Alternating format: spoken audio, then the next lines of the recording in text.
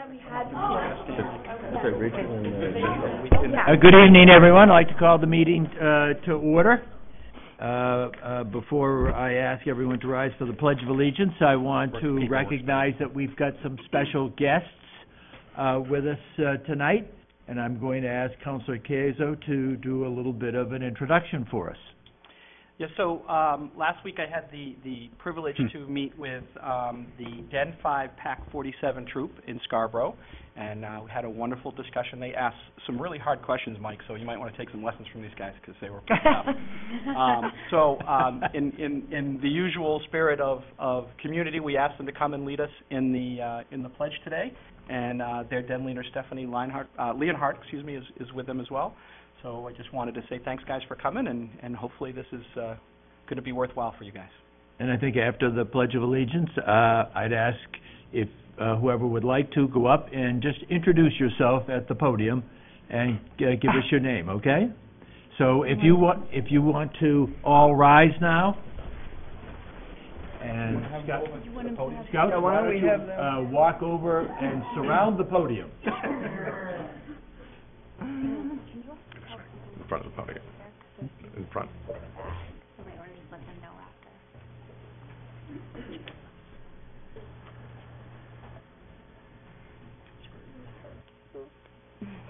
There's the flag right there. All set? I pledge allegiance to the flag of the United States of America and to the republic for which it stands, one nation, under God, indivisible, with liberty and justice for all.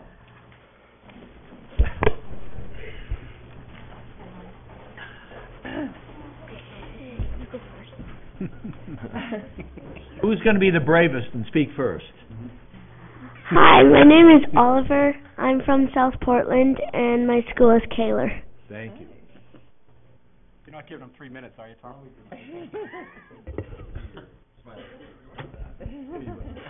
Hi, my name is Sri Karthik. I'm from Scarborough. Okay, so my address is 20 Pin Oak Drive, and I go to Wentworth School. Hi, my name is Leah Murphy, and I live in 5 Mayflower Drive, and I go to Wentworth School. Hi, my name is Nathan. I live on Black Point Road 156, and I go to Wentworth. Hello, my name is Bryce Jackson Priest, and my home is 18 First Street, Scarborough, Maine, and my school is Wentworth School. Hi, my name's Jeremiah Gilliam, and I live on Holmes Road, and I homeschool. Thank you.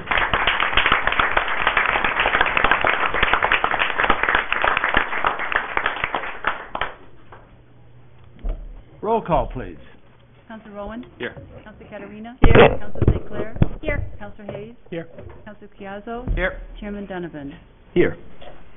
General public comments. Anyone wishing to address the town council on any business that is not on the agenda tonight, please feel free to go to the podium, state your name and address.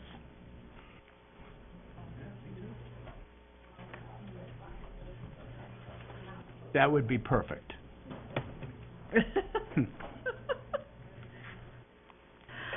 Hi, Jessica Holbrook, 137 Beach Ridge Road. I promise I will try very hard to keep this to 3 minutes.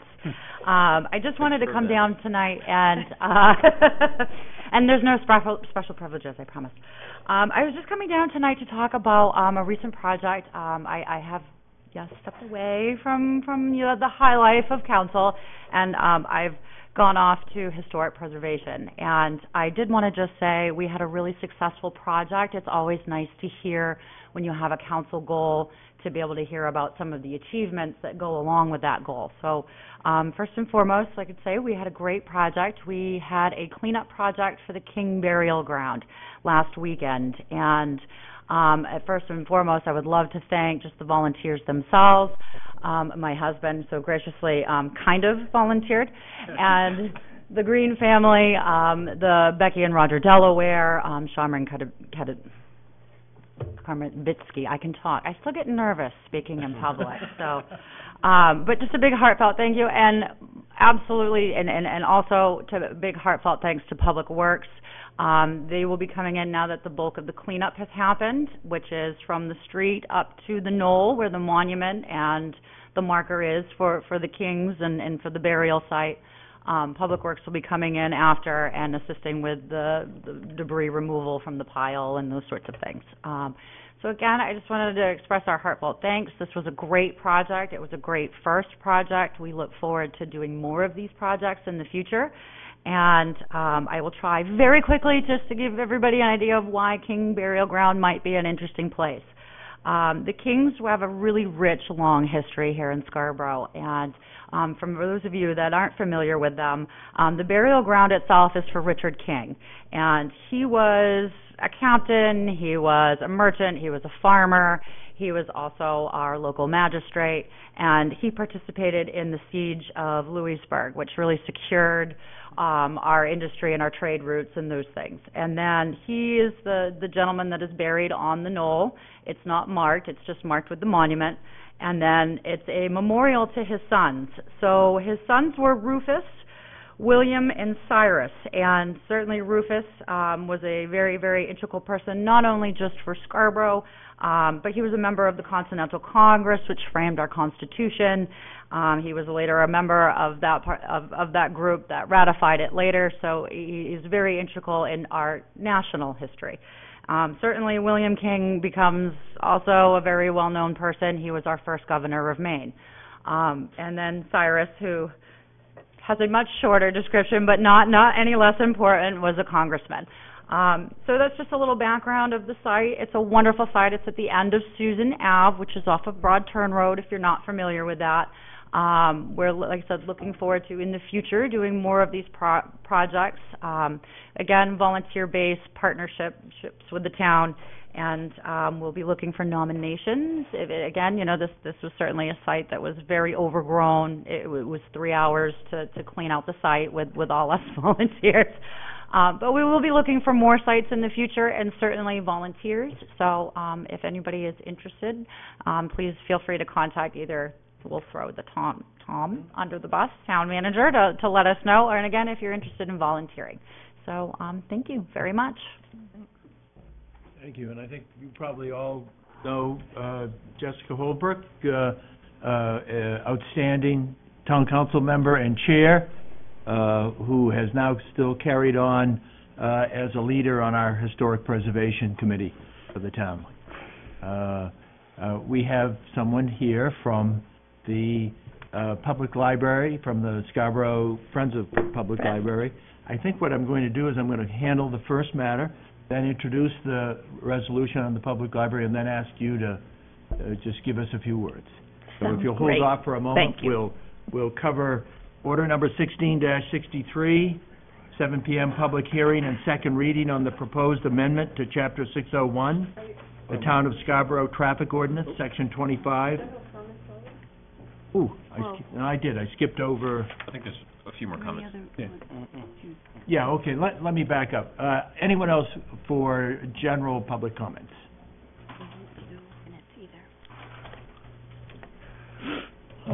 Good evening, I'm Larry Hartwell. I live at 9 Puritan Drive, Scarborough.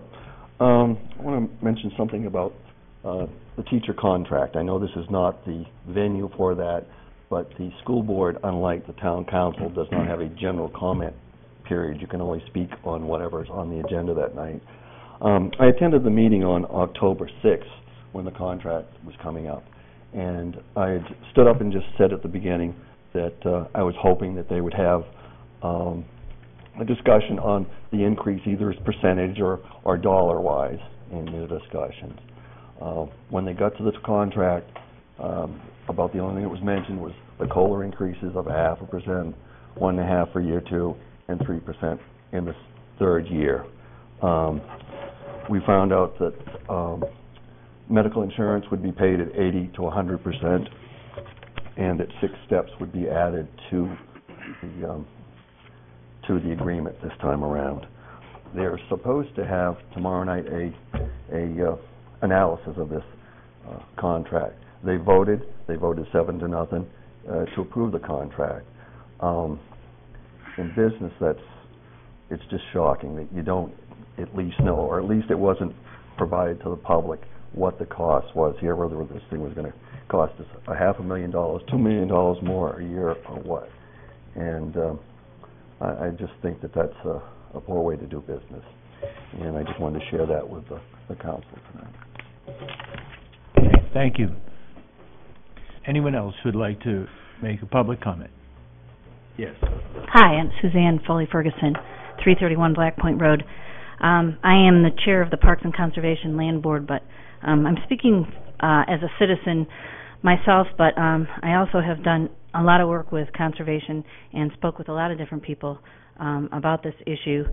So I can say that it's not me, just me, that I'm speaking for. There are a lot of people that feel this way. We all heard about, probably you guys have heard about, but you were not present at the presentation for the New England Cottontail that the U.S. Fish and Wildlife Service put on recently in Town Hall here. There were members of the Maine Audubon there, staff of the Maine Audubon, Scarborough Land Trust members, Friends of the Scarborough Marsh members, Parks and Conservation Land members. And while all of us support endangered species and protecting endangered species and helping endangered species, not everybody agrees with the project. And what was presented in the paper was a little bit glossed over the concerns of the conservation community in Scarborough. And I know that if you take this seriously and you have conversations with the Friends of the Scarborough Marsh, members of the Land Trust, members of the Parks, and not just myself, but other people, we have some major concerns with what the U.S. or the Inland Fisheries and Wildlife is going to do. Are you guys, I'm not sure if you guys are aware of it or not. I'll pass around this map a little bit. It shows the clear-cut area that they're going to use.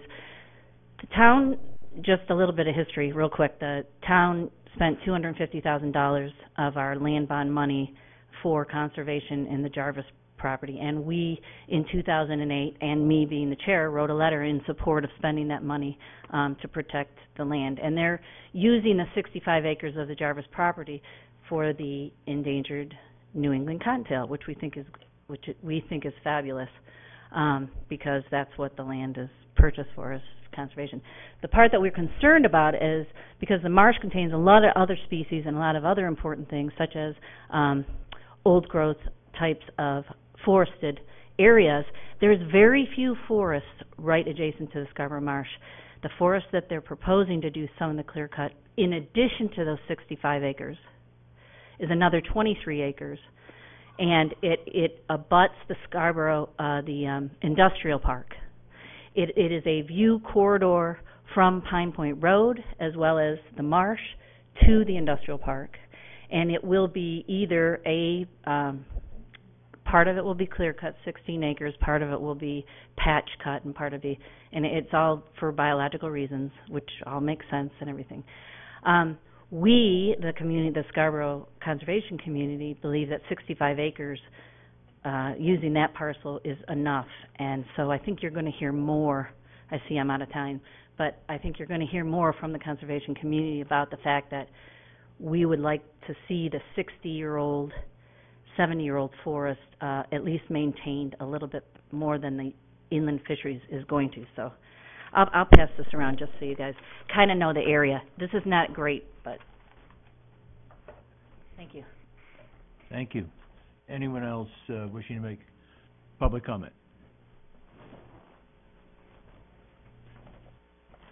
My name is Maura Erickson. I live at 288 Pine Point Road, which is 4 houses away from the new bridge that they just built going down towards Pine Point Beach.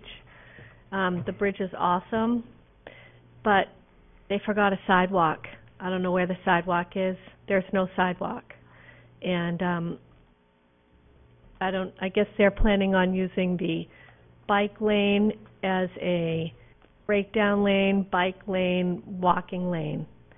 And I don't know if that was a mistake or what, but I think it was really poor planning to build this beautiful bridge and to not incorporate a sidewalk. I was told that they didn't incorporate the sidewalk for plowing reasons, which I can understand, but was hoping that maybe they could put a sidewalk in on the outside of the bridge maybe, because in the summer there's a lot of traffic that go down to the beach. There's a lot of foot traffic, a ton of bike traffic, a lot of runners, people coming from Bailey's Campground, and now they're going to be walking in the road with those cars. So I know this isn't who I really need to talk to about it, but I just want to put a bug in everyone's ear because I think it needs to be addressed. We need to have a sidewalk there. Thank you. Thank you. Anyone else who would like to address the council in public time?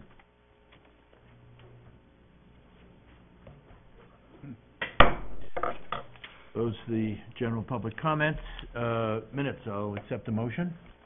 So moved. Second. Thank you. Discussion. Any changes, comments? All in favor? Opposed? Thank you. I abstain. One abstention, Mr. Owen. Adjustments to the agenda, there are none. Items to be signed are the treasurer's warrants, which I will do later. Order 16-63, public hearing and second reading on the proposed amendment to Chapter 601, the Town of Scarborough Traffic Ordinance, Section 25, Parking Restrictions, subsection A. I'll ask the town manager to introduce this. Yes, this matter's been taken up by the ordinance committee, who I think had a thorough discussion of it, passed it on to council, and you've passed it in first reading. Essentially, it's a very simple ordinance amendment to the traffic ordinance that would allow for 3 on-street parking spaces on Orchard Street, that area closest to Route 1. And this is on the side of Orchard Street where the Methodist Church is. The town engineer was involved and provided some consulting advice to the ordinance committee and has a design. All of this will be accomplished with road paint, so it's not a costly endeavor whatsoever. It will also give us an opportunity to better define Orchard Street as it turns the corner. If anyone's familiar with that street, fairly soon after you turn onto Orchard, it takes a fairly steep curve to the left, and there's an open parking lot kind of on the right-hand side. So we'll be able, with road paint again, create a center line and kind of a sideline, fog line, if you will, so traffic will have a better sense of where they should be. The roadway width is adequate to handle these on-street spaces, so the church is equally supported. In fact, this is what they've been seeking for some time now. Thank you. Public hearing. Anyone wishing to address the council on this matter, please approach the podium. Close the public hearing. Accept the motion. So moved. Second. Discussion. Councilor Caterina. Yeah, as chair of the ordinance, I would, again, tell folks that this went through a thorough vetting in the ordinance committee. We passed it on the last meeting, the first reading, and I would encourage another passage of this time around. Other comments? Second reading. I think we're ready to vote. All in favor? Opposed? And if the scouts would like to head home, this would be a good time for you to head out if you wish. Otherwise, you can stay and enjoy the rest of our business meeting. Democracy in progress. And with that? Not a lot of takers. They have to go home. Actually, do any of you need a ride home? Thank you for coming. I know, yeah. Resolution 16-007, resolution to proclaim October 16th through the 22nd, 2016 as Friends of Libraries Week in Scarborough. And we have a representative from the Friends of Scarborough Library here tonight. So I would ask if you would introduce yourself at the podium. Good evening. My name is Sue Helms, and I'm the current president of Friends of Scarborough Library. We also have our treasurer here, Ann Janik, and of course we have our wonderful library director here, Nancy Kroll. I've had a sneak preview, so I know what the proclamation says that you are going to read, and I want to just stand up to say thank you for doing that. Thank you for acknowledging how much time and effort the Friends of Scarborough Library give to our library. And as most of you know, we do a very large book sale in June, which we are hoping to do again this year. But I'm going to put a plug in, folks. Most of us on the Friends of Library board are older retired people, and we really need some strong backs. We need people who can lift up boxes of books, because we get loads of boxes of books donated in the lobby of the library. Bless the public works. Bless the Public Works, because they allow us to store all of those books and sort them upstairs in their mezzanine in the Public Works Department. But they have to be transported from the library over there. And then after we start sorting them by genre after the holidays, on Wednesdays, we also need people who are willing to come and lift up what we call flats of books, and what they are if you think of grocery stores with displays of tomatoes and things like that, and they're on boxes about this high and about that wide. Well, you'll feel those boxes standing up with books, and you've got a heavy load. And what we need is other people who might be willing to come certain Wednesdays of any month and help to carry those over to assemble pallets. So that's my plug, along with my very, very big thank you for the acknowledgement of the work of this group. Thank you for, I'll read the resolution. National Friends of Library Week proclamation.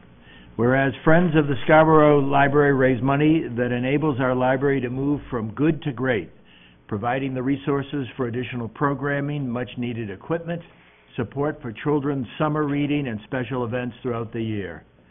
Whereas the work of the Friends highlights on an ongoing basis the fact that our library is the cornerstone of the community, providing opportunities for all to engage in the joy of lifelong learning and connect with the thoughts and ideas of others from ages past to the present. Whereas the Friends understand the critical importance of well-funded libraries and advocate to ensure that our library gets the resources it needs to provide a wide variety of services to all ages, including access to print and electronic material, along with expert assistance in research, readers' advisory, and children's services. Whereas the Friends' gift of their time and commitment to the library sets an example for all in how volunteerism leads to positive civic engagement and the betterment of our community. Now, therefore, be it resolved that the Scarborough Town Council proclaims October 16th through the 22nd, 2016, as Friends of Libraries Week in Scarborough, Maine, and urges everyone to join the Friends of the Library and thank them for all they do to make our library and community so much better. Accept a motion. So moved. Second. Discussion.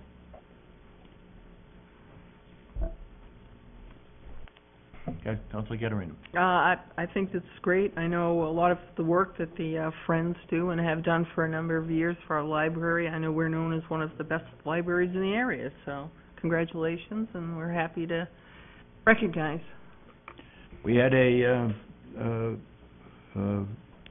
workshop with the library several months ago, and I must say everyone on the town council was impressed by the scope of services that the library offers to the public.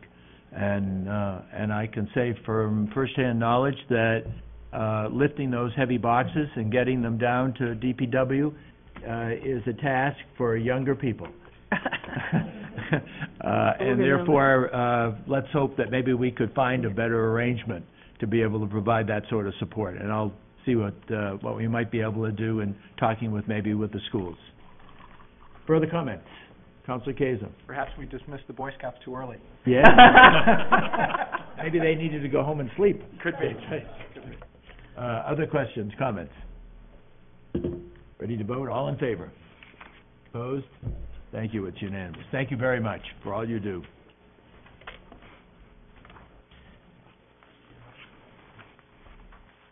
Old business, order 16-64, act on the request to accept the policy establishing a methodology for calculation of projected valuation. I'll ask Councilor Rowan first and the chair of our Rules and Policies Committee second to comment on this matter. If you want to act as an introduction, who would like to go first? Maybe I'll start it, because I'm going to get out of my depth real quickly. Yeah.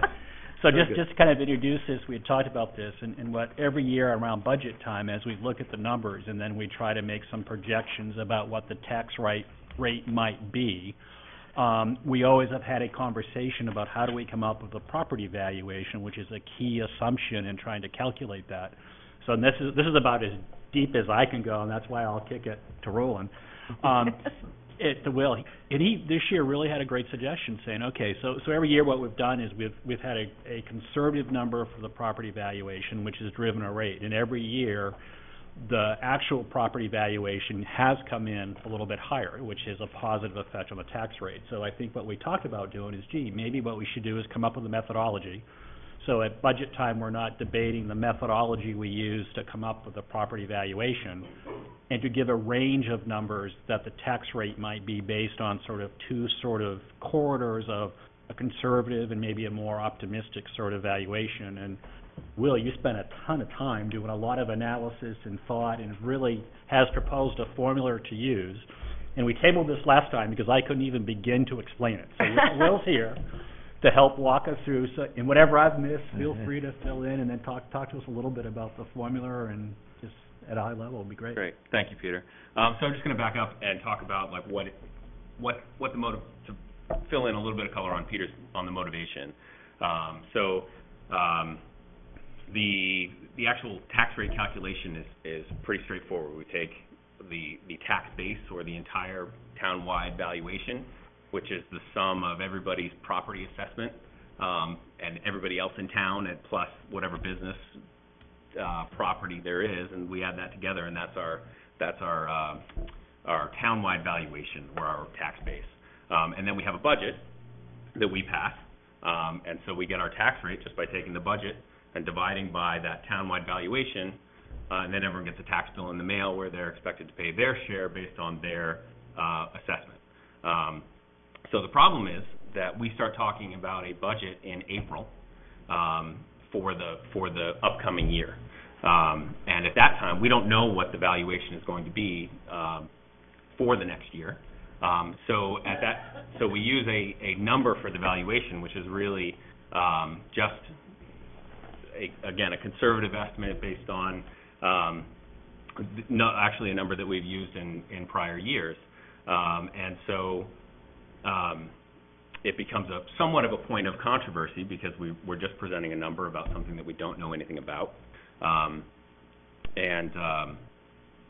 so the suggestion was that we actually look historically and we present use some kind of average, but there's a huge amount of volatility in this number, because every year it's really up to the assessor's office, who's completely independent, and he just has new properties, new construction that he's looking at. There's new business that comes in town, and he comes up with his number at the end of August, and that's the number that we use to right before the tax bills go out. And so then we take the budget, we divide by the number that the tax assessor has come up with, and the tax bills go out. But so the idea was we'll use a 10-year average, and we'll also, to Peter's point, give a low estimate and a high estimate based on that on that 10-year average. So the formula really works out to be take the average, and it uses a formula called the compound annual growth rate, because that's how, for instance, inflation is calculated, and it basically means that the prior year, or the current year, is based most directly based on the prior year, and then we take it and we just say, okay, well, whatever that growth number comes out to be, we'll take that average and we'll assume a conservative number of half of that, and an aggressive number of 1.5 times that, and present a range. And so the policy says just that, and then it also includes verbiage to say that this is not intended to influence the assessor in any way, because that's a completely independent office. It defines what that compound growth rate formula is. And then if you look back historically over the last 10 years, it came up with, for in 2016, projecting forward to 2017, it said the 10-year average was about $52 million, which is actually really close to what it turned out to be for that growth.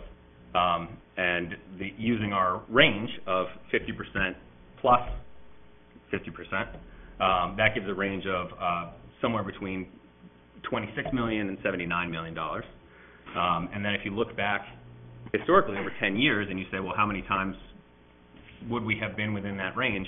It turns out that looking back over 10 years, that range would have been too low twice and too high once. And so we said, hey, that's probably pretty good to really, again, drive home the point that we don't really know what that tax rate is when we're talking in April, and we're just kind of presenting this as it's unknown, there's volatility, it's going to be somewhere in here, hopefully we'll be pretty close.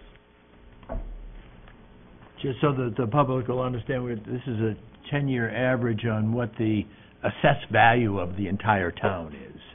So that, because that figure does not become known until August, and we're dealing with disclosure to the public and a discussion of a budget in the April, May, and June timeframe.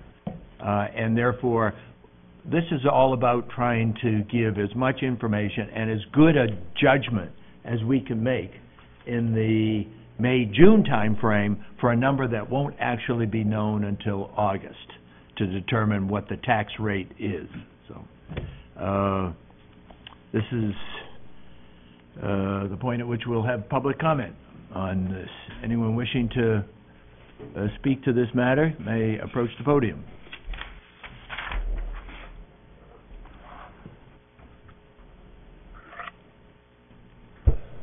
Mike Turek, 11 Bayberry Lane.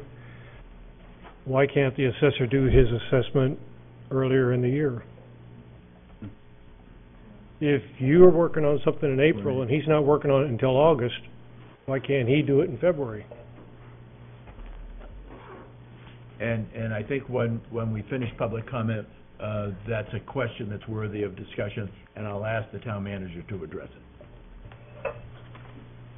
Others wishing to comment during the public comment session? Seeing none, close that. Accept the motion. So moved. Second.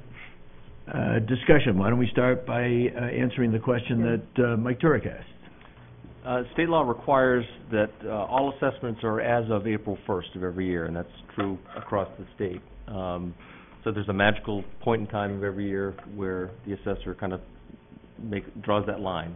Then there's a ton of work that occurs after that, all the pickup work for new properties. I'm not aware of any community that is able to actually come up with that earlier than the end of July, frankly. I have talked to our assessor about moving it forward, but in all likelihood it would be early August. So in any event, that information will not be known at the time the budget's being discussed. It's physically not possible to do that. It really, I've joined the town manager in those discussions with the assessor, and the body of work that has to get done post-April 1st by the assessing department to get it all right and have it be acknowledged as being properly done by the state really takes you into August. And therefore, which is well after the time when we've voted, the town council voted in the May-June timeframe. The referendum for the school vote is usually in the May-June timeframe, so it's long since passed. Have we had a motion? We had the motion. Discussion.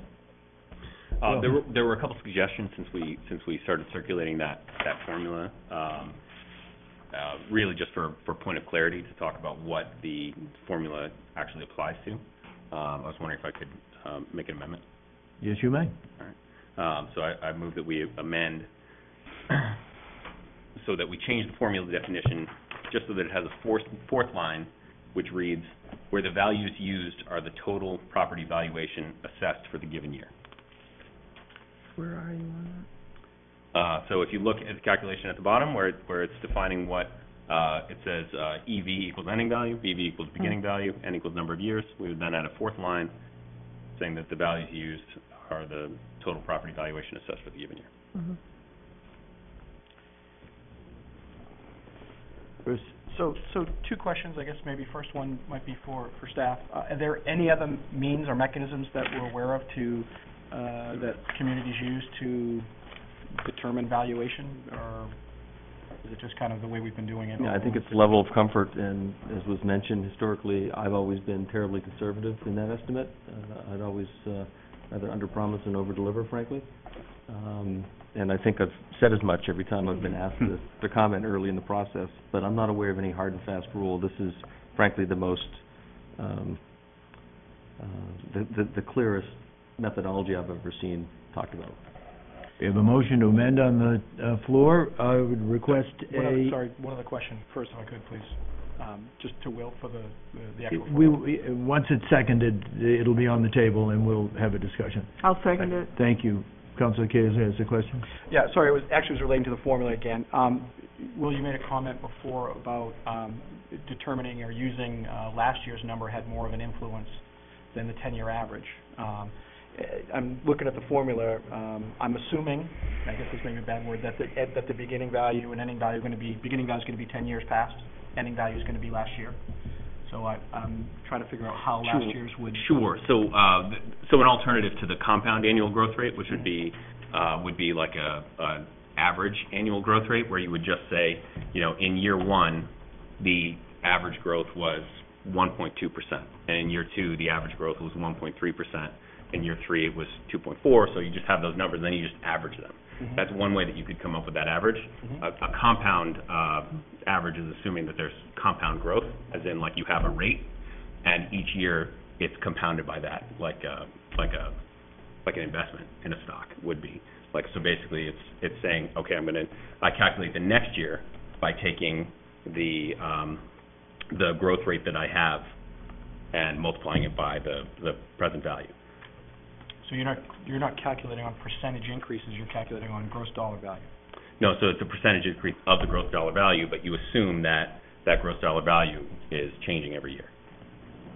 Did I clarify that at all for you, Chris? Yeah, no, you did. Mm-hmm. Yeah. Other questions concerning the motion to amend? Would council members like one further clarification before we vote on the motion to amend? You okay with it? Mm-hmm. Okay with it? All in favor of the motion to amend? Opposed? Unanimous? Discussion on the motion as amended. Further comments? Peter? Yeah, I guess, and again, I just want to make it clear to the public, this isn't, all we're trying to do is to come up with a way that we can communicate out what the impact of the budgets might be. It does not impact the tax rate at the end of the day. The end of the day, the tax rate will be based on the actual valuation. So all this really is just a better way for us to be able to frame up the conversation to all of you about what impact we think the approved budgets, the budgets we're talking about, are going to have on you as taxpayers when it comes time. So it really doesn't change any of the mechanics. It's just a better way of trying to communicate to all of you what the quarter of tax impact might be. So I just wanted to make that clear. Thank you. It was helpful. Yeah, so I guess I'll echo Peter's comments a little bit as finance. I'm always leery to put a hard, fast rule in place. I think this is a tool. It's a guiding principle. It's not necessarily setting policy or a position in terms of we must do it this way. It's more of a tool for the council to be able to gauge where we think we're going to be and use that as a mechanism for planning. It's not the end-all be-all. We can use other factors if we need to.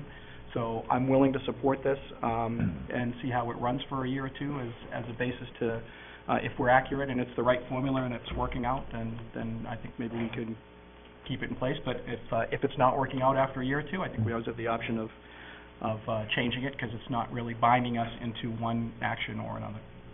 Other comments? If I could, I just want to underscore a point that Councilor Rowan made in the introduction, and the policy goes to specific language to speak to this, but the independence of the Office of the Assessor is rooted in statute. The assessor is appointed by council. They are to act independently without political or even administrative influence. Though the assessor answers to me day to day from a personnel point of view, I have no involvement whatsoever in his work. And it's vitally important to have the assessor be totally independent. He's got one of the toughest jobs in the town and needs to be above the fray of any sort of influence. So it's worth repeating again that this policy does not impinge at all on his responsibilities. Those are rooted in state law, and at the end of the day, what he says is rules, not what the council says in this regard. I will say that it's important to understand this is a policy of the board, not an ordinance. If circumstances arose at any given budget cycle that caused us to believe that the application of this policy seemed inappropriate, that would be able to be on the table for consideration. Because at the end of the day, the objective is to be able to inform the public to the greatest extent possible as to what the likely scenario will be when the tax bills actually get completed. Further discussion? Seeing none, all in favor? Opposed? Unanimous. Thank you. This is new business, order number 16-67. First reading and refer to the planning board for a public hearing on the proposed amendments to the Town of Scarborough official zoning map to rezone property located at 79 Muzzy Road from B3, a business district, to VR2, a village residential district, to TVC3, Town and Village Center. And I would ask the town planner, Dan Bacon, to introduce this matter. Thank you, Mr. Chairman, and I'm going to provide a quick introduction, and then I'm going to turn it over to Mr. Risbera, because this is actually an application for a zone change from Risbera Brothers, but it's come through the town and the planning department and the Long Range Planning Committee. So what's before you for first reading is a zoning map amendment, and it's in the Eight Corners area. It applies to a property on Muzzy Road, 79 Muzzy Road, which is basically halfway between Spring Street and Gallery Boulevard, across from Siemens' office and a few other office buildings. And it's about 11 acres, and it currently has 3 different zoning districts that apply to it. This is fairly unusual. There's the Business 3 zone, which is a commercial zone, applies to it, and it's up on the map before you. A part of the property is zoned TVC3, and that stands for Town and Village Center 3. It's a mixed-use zone, allows light commercial and residential development, and then the back portion of the property is zoned Village Residential 2, which is a residential zone. So, needless to say, when there's one parcel and 3 different zones, it can add some complication in terms of what the rules are and how a development project can kind of come together. And so Risbera Brothers have this property under contract, and they have interest in it primarily because of the TVC3 district, which applies to, I think, over half of it for multifamily housing, which is an allowed use in the TVC3 district. So, as the council expects with zoning changes, this first went to the Long Range Planning Committee for an initial review, initial vetting, and the Long Range Planning Committee looks at zoning changes from a standpoint as to how does this fit with the town's comprehensive plan, how does this fit with the Long Range Plan. And they looked at it, and after a fair amount of discussion found that it does fit with the comprehensive plan. This Eight Corners area is envisioned to be a neighborhood center, and the TVC3 district really is sort of what the town uses for zoning for neighborhood centers. So the Long Range Planning Committee, again, reviewed it and provided a positive recommendation for the applicant to continue. They also recommended that before they come to you, that they conduct a neighborhood meeting to reach out to abutters and give abutters in the neighborhood a sense for the project. So it's my understanding they've done that. I think that was conducted in early October. I'm sure Rocky can speak to that. And now they're before you. So you should have in your packages the minutes from the Long Range Planning Committee, also the map that shows what the new zone would be. And I haven't brought it up on the computer because I don't know Tom's password, but you have it in your packages. But this is showing the 3 districts, and essentially this parcel is proposed to be one TVC3 district, which extends the district. I don't know that we need to necessarily bring it up, but that's what I have for an introduction. I'll let Rocky continue. So, thank you. Good evening, and thank you, Dan. My name is Rocky Risbara. I live at 287 Black Point Road. My brothers and I were quite excited to be able to put this parcel under contract at 79 Muzzy Road. We feel it's a wonderful site. Muzzy Road is an underutilized road. The site is obviously very handy to you can be anywhere in a very few minutes from this location. So we're pleased to get it under contract. It's currently owned by the Carrier family, but we've had it under contract for just a short time. We've done quite a bit of work in that short time. We're working with Northeast Civil Solutions, and at this point in time, we've done a preliminary survey. We've done a wetland survey on the site. We've had the DEP out and examined the site and made a field determination that we do have a stream and we have a setback we have to abide by. But that's all good information because we can start our planning early on that. In looking at the site, it became very obvious to us that we had 3 zones. I think the only time I've ever come to the council in Scarborough to ask for zone changes or any adjustments has been situations where I've got more than one zone on one parcel, and this piece is a little bit odd in that regard. We have about 3.72 acres in TVC3. We've got about 3.81 acres in the B3 zone, and we've got about 3.56 acres in the VR2 zone. And so what we're asking the council to do is to simply make the entire site a TVC3 zone. That would allow us to move forward with a multifamily project that we feel is very appropriate for the site. This project would be 1- and 2-bedroom market rate apartments as proposed. There'd be 72 units. If the entire site were TVC3, it would allow us to build 72 units. We would do that in 6 buildings. This is a 12-unit building that we've actually been building over in Westbrook now for a little while. It's been very successful in the rental market, and so we're very interested in building that. These units would rent for the 1-bedrooms would rent for $13.50 a month, and the 2-bedrooms would be $14.50 a month. That includes heat and hot water. And our studies have shown that at $13.50 on the 1-bedrooms, we're right on market, and at $14.50, we're actually a little under market. So that's something that'll help keep these full. We're seeing great demand in the rental market right now, and our units in Westbrook are filling as fast as we can build them. We have a multifamily project not far away from the Muzzy Road site in South Portland that we're going to be starting soon that will be very similar to this project. But we feel that there's great demand at this point in time. So we'd like to move forward with that. Our project would probably bring, it was interesting, we were talking about taxable value, probably brings about $7 or $8 million in taxable value to the town. And we know from experience that we really will require very little from the town in terms of services.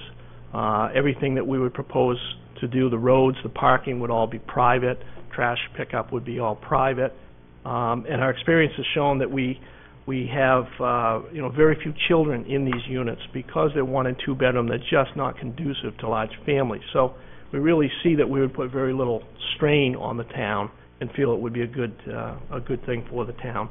As Dan mentioned, we did have a neighborhood meeting right at the Baptist Church right around the corner from our site on the 5th of October. I believe we sent out 35 invitations. We sent an invitation to everybody within 500 feet.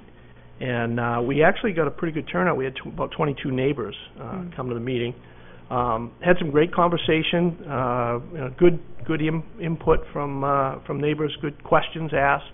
No negativity at all. I was very pleasantly surprised. I think that people recognize that if we could move forward with our project as planned, we can leave a good buffer to the existing Honan Road neighborhood, and the Honan Road could just kind of continue to be as it is, a little short dead-end road. Our project would be of no harm to anybody. It really would enhance the neighborhood. It's a good transition from the residential to the B2. There's also some industrial land sort of behind us, so it's a good transition. And so we're asking the council to support this kind of cleanup of a zone change, and we would be happy to answer questions and happy to move forward. Questions of Mr. Rivera? Councilor Chiesa? First question is there any particular sense of urgency moving this project forward? I have a great sense of urgency. We feel the market is now. Certainly interest rates are very favorable. So that coupled with demand, we feel that we do want to move the project forward as quickly as we can. If we are successful with getting our zone change and get all TVC3, then would start the planning board process and go through that process. So I would think if everything went right, probably early summer would be a time frame for us. Follow up. If you do not get this zoning change, what are your plans going to be? We're not sure. We really thought it made sense and thought that we would be able to get it. We haven't done a lot of work in figuring out what else could be done.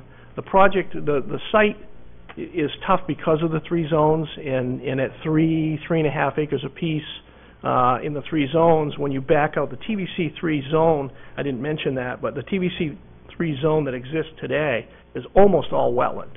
There's only about a half an acre of usable land. So it really becomes a really tough site with that stream setback. I don't see it as a commercial site, not a real easy one at least. And if we stayed with a VR2 on the back piece of land, you really couldn't. You could extend Honan Road, but you really couldn't get enough house lots to really make anything make sense out of it. So it's a tough site. I really think it needs the zone needs to become uniform to utilize it. Councilor St. Clair. Well, to me, two points. One, I'm always impressed when you come with all your homework done. Neighbor notification is a big deal to this council.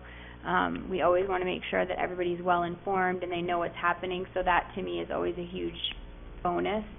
Secondly, we, as you stated, and I think a lot of people know, we're in desperate need of rental properties in this town. We've been talking for years about we've got firefighters and teachers and police officers that can't afford to live in the town that they work in. And so I think it's imperative that we get more rental properties in this town to be able to accommodate those people. So I see no problem with this proposal, and the more I read it, the more I looked into it, the happier I was with the amount of work that you've already done. You're coming before us completely prepared, so I thank you for that. Councilor Caterina. Yes, as liaison of the Long Range Planning Committee, I was part of the meeting that we had with the Risvaras, and a lot of really good questions were asked by Long Range Planning when it was before them, and they were ready and able and willing to answer the questions. I'm happy to hear you had your neighborhood meeting and you didn't have an uproar, no pitchforks and whatever. That's a good thing when you have neighborhood meetings. And I mean, I could get behind this. Could you talk, Rocky? I know I asked this before, and I forget the numbers. You pay an impact fee for every apartment, is that right? In the town of Scarborough, you pay an impact fee, or I'm looking at you. Yes, we would. Yeah. How much is it? Just so people will know, so the public will know.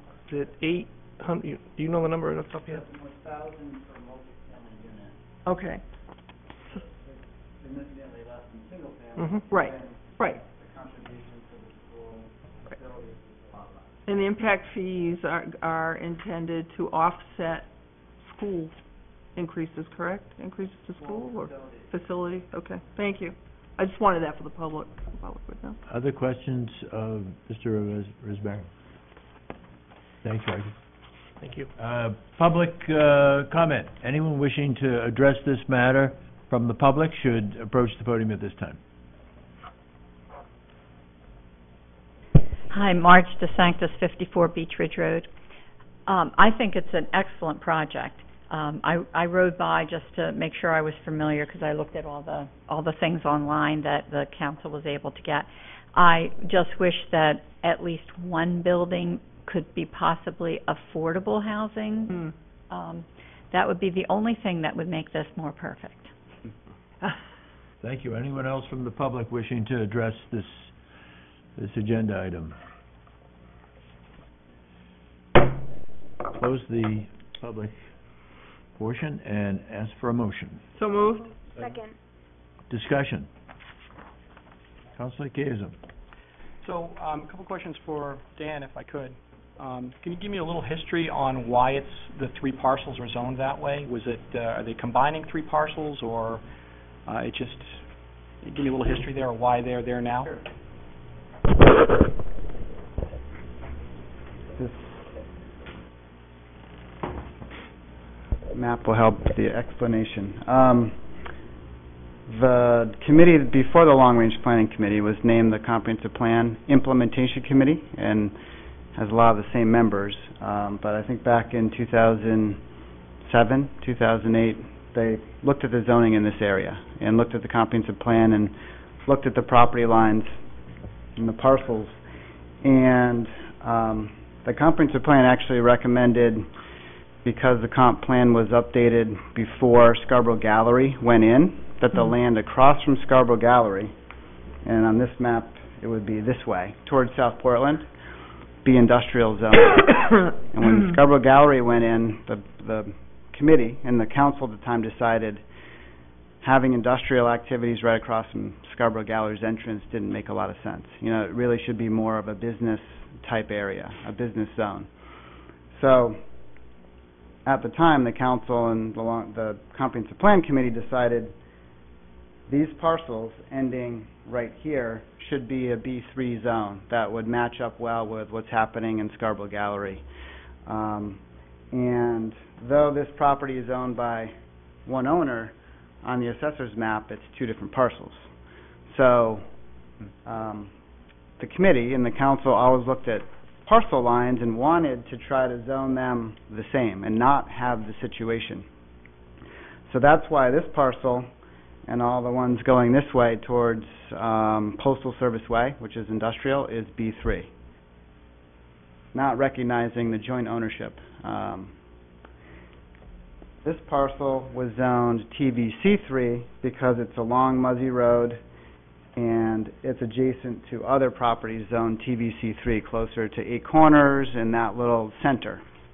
And that area was viewed to be appropriate for light commercial, like the pizza place that is there, the church, you know, small commercial, and then housing, so multifamily, two-family, single-family housing. So that's what TVC3 allows. So that's why this parcel, or this part of this parcel was zoned TVC3. The back piece wasn't zoned TVC3 because we didn't know this piece went with it, and it's at the end of a neighborhood. And so the feeling was, if this area is going to be developed, commercial shouldn't creep back and be right next to a single-family neighborhood. So the feeling, and also all this land is zoned this residential zone. So the feeling was to protect the neighborhood, and for if any development's going to happen here, it should be residential if it's going to connect into the road. So that's a long answer, but that's why it's three different zones to try to relate to what's happening around it as it was viewed at the time. Further comments or questions? Councilor Chiesa. Yeah, I guess Dan, could you get into maybe just very quickly what the potential uses are as they exist now? I know Mr. Risbara stated they haven't really explored that very well, but or not, shouldn't say very well. They haven't explored it yet. They're hoping to go obviously with the first option, and I understand that completely. What are the potential as it sits there now? Under the current zoning? Under the current zoning, yeah. Under the current zoning, the B3, which is the red, allows commercial development, non-residential development. So retail, restaurant, office-related type uses, and whatever could fit there in terms of a building and parking, recognizing there's a stream and some other things could happen there. The TVC3 allows light commercial and multifamily housing, but based on their wetland delineation, not a lot's going to happen there unless they're getting significant environmental permits to do something. And then, I think as Rocky suggested, the back piece, this residential zone, there could be some single-family, two-family, some amount of residential development. I haven't looked at it enough to know how many units could go in there. It would, likely connect to Honan Road or maybe loop out to Muzzy Road. Good. Other comments, questions? Councilor Caterino. Just through the chair to Mr. Caiazzo, that we talked about this at length in the long-range planning. And I know that a couple of the members of long-range planning, myself included, that TVC portion is mostly wetlands. There's not much you can do with it.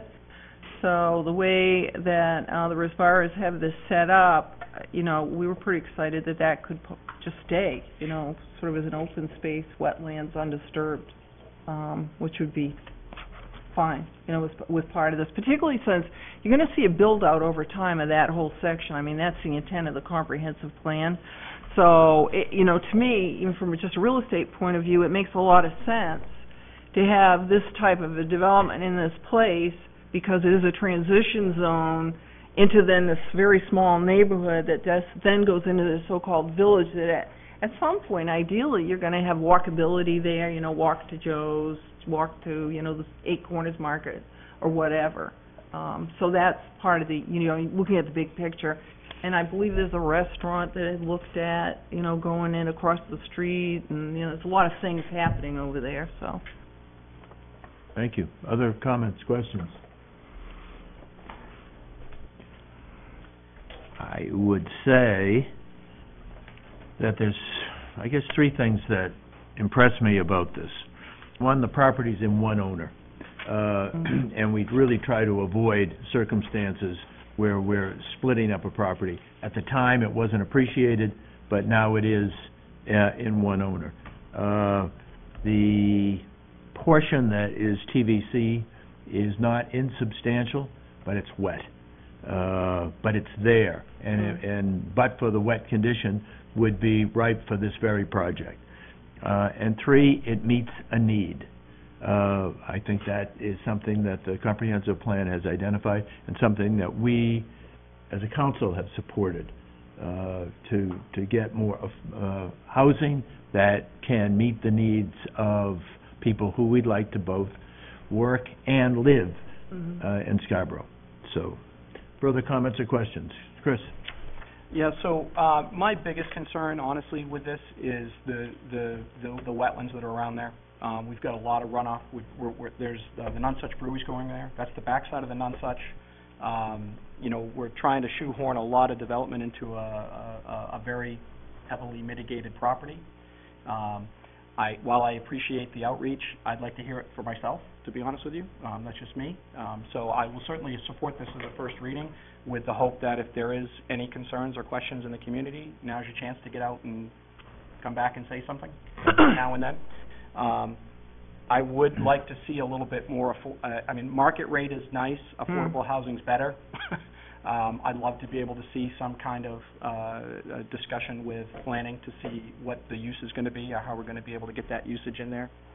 It's a lot of pavement in my mind, and having just been in that neighborhood, walking around, I think it's going to be a big impact on them in terms of 72 units going in right next to them. It's going to change the dynamics of that neighborhood quite a bit. If they're comfortable with that, so am I. But I'd like to at least give them the opportunity to come up and say something.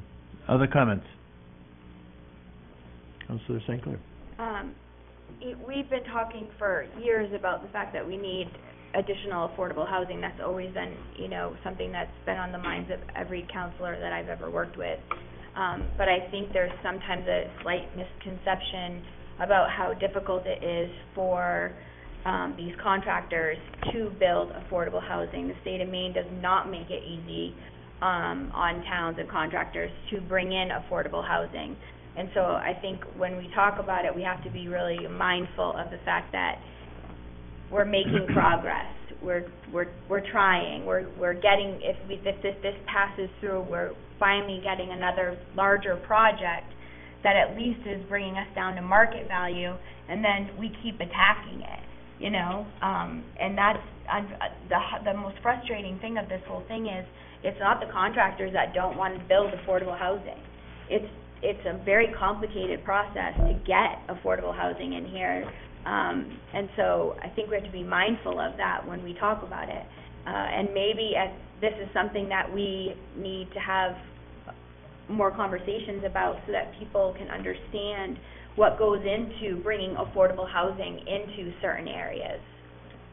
Yeah, there's a number of levels at which, affordable housing is just a phrase, and a lot of people associate it with when there are a portion of the payment is being made by third-party source, special financing and whatnot. But when you have rental properties, that in itself has an affordable housing element to it. And when you have 1 and 2 bedroom houses at these rates, it has an affordable element to it. So I think that probably ought to be kept in mind. Councillor Caterina. If you notice the notes from long-range planning, I did bring that up. I specifically asked Rocky about affordable housing, particularly for seniors, because I know that's a real need in this town. And I think, again, remember, this is going through a whole long process. This is just the beginning. This is just an initial step. There's a whole planning process and whatever that will go on with this. But I think they're great questions, and I think they're things that should be addressed. Councillor Rowan. So I think something else to speak of when we talk about affordable housing is even the market rate. There's a huge demand for housing in the greater Portland area, and just to be able to add to that housing stock is going to help reduce that that price point. Councillor Gaza, then Councillor Hayes. Yeah, I just want to clarify my comments. I'm not opposed to the housing project in terms of the units and rentals. I think it's a great opportunity anytime we can do that. I don't like the location. I think it's too close to the wetlands, and I think there's, that's a pretty delicate area in there behind the Nonsuch, which does empty out into the marsh, which all feeds in. I think Red Brook's right nearby there. That's a stream that we've talked about needing special monitoring or something like that. So I just want to make sure, I'm not saying it's not a good project, it's location, location, location. That's what I'm concerned about. Thank you. Councillor Hayes. Yeah, I think I'll just echo kind of Councillor Chiazzo, just from the perspective of, as we try to become more transparent, make sure the community is aware of things that are going on. I know we've reached out to some that are immediate sort of adjacent property owners. We'll just kind of echo, as people have heard this and they've heard this conversation tonight, take advantage of the next before this comes back for the second reading. If there's any concerns, let us know so we can kind of listen to those and factor them into sort of our decision making. So thank you. Thank you. And for the public's benefit, this goes to the Planning Board, which is very seasoned at scrubbing these kinds of projects to determine their merit value. Any further comments? Seeing none, all in favor? Opposed? It's unanimous. Thank you, ladies and gentlemen. Thank you. Thank you.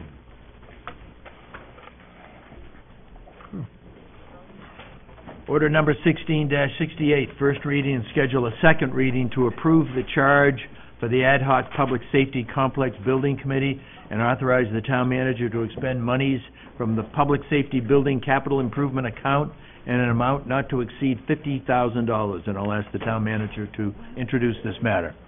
Yes, staff had presented in a workshop format to council about 6 months ago a long-range facility plan, and in that plan you may recall that a public safety building, a combined police and fire public safety building, was the highest priority, and that's been widely appreciated and I think understood. for quite some time. In fact, this town studied this in some detail back in 2007, conducted a feasibility study, but that project really hasn't gone any further in the 10 years since. The needs continue with stretching our limits in the current combined facility. And so really with the backdrop of the long-range facility plan and the understanding that this will probably take close to a year to do what I suggest we task this committee with, we think it's important to at least get this process started. And so what I've prepared for your consideration tonight is an order that would provide a little history and context, create a very specific set of charges or tasks to this group. It provides for the composition of the group, and it enables this committee to have some resources available.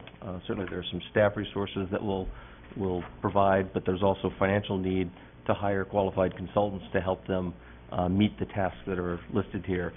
And it's probably worth noting what I suggest in terms of deliverables would be a full site selection evaluation, to not assume anything, even what was discussed in 2007, that's kind of background material that will be important for them to appreciate.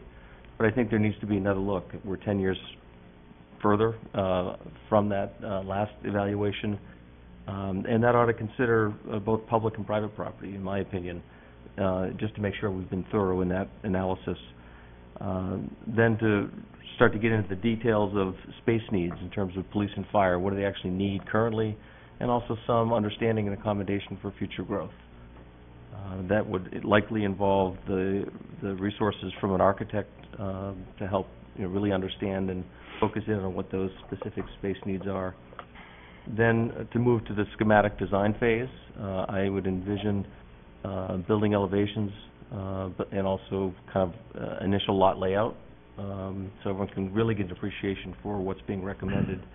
And then finally, provide a probable cost estimate. All of this, I believe, is really essential for us to build the case, which ultimately the voters will have to consider. And I think each and every one of these pieces will play an integral role in that. I'm recommending the authorization of up to $50,000. Really, I don't have any specific proposal to back up that number. I think, frankly, that might be low. In most projects, soft costs typically are 12 to 15% of total construction costs, which in all likelihood, when we're all done with full architectural, it's probably going to be closer to $200,000. But I think this will certainly get this committee started engaging the consultants, and I guess this also provides an opportunity for them to come back and request additional funds should they need that. So I'm pleased to answer any further questions if you have. Questions of the town manager? Councilor Rowland. I'm wondering if you could, in the order, there's a section on membership.